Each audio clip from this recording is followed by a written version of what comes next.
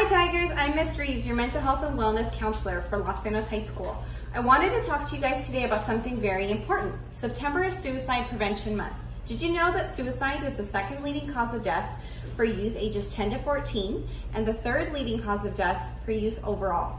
More teenagers and young people die from suicide every year than cancer, heart disease, AIDS, birth defects, stroke, pneumonia, flu, and chronic lung disease combined. Each day in our nation, an average of 3,700 attempts are made by young people for suicide in grades 9 through 12. With all the TV shows and media covering, trying to figure out the whys behind it, here at Los Banos High School, we wanted to focus on the why nots. Here are some reasons your fellow Tigers wake up for each day. I would say to be some sort of positive impact on society in one way, shape, or form. My friends. To enjoy life. What? Family. My family and my dogs. My nephews and my niece and my little sister. It's people that I live for every single day that I want to do good for. So I choose to be here because I want to be, and because I have family, you know? I have people that are depending on me in life to be more than just what I am. I choose to live for my family, my friends, and just to really grow as a person and be successful and just, see what the future holds. My kids.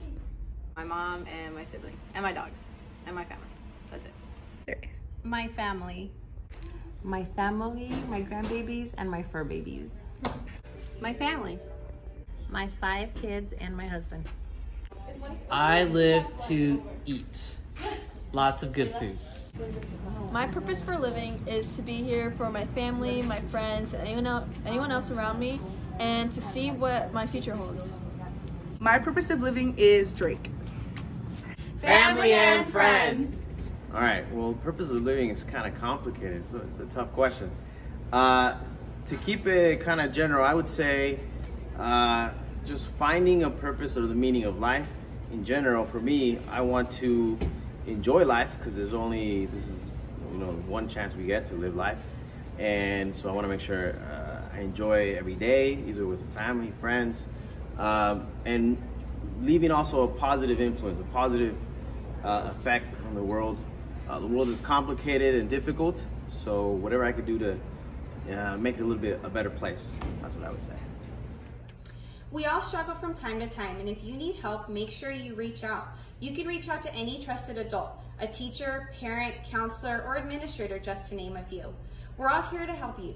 Today, after this video, your teachers are going to be handing out one of these cards that lists some different resources that you can use or places you can call or text, as well as things you can do for a friend who is in need of help. If you've received one of these cards, make sure you know that it's a friend who trusts you enough to say, hey, I need help, and get them somewhere so they can get the help that they need. We don't expect you guys to do this alone. It's a big ask, so make sure you reach out to one of us. My room 47 is open every day, but otherwise you can go to the office anytime you need help. Everything gets better in the end. If it's not okay, it's not the end. I promise it does get better. Little by little, Tigers.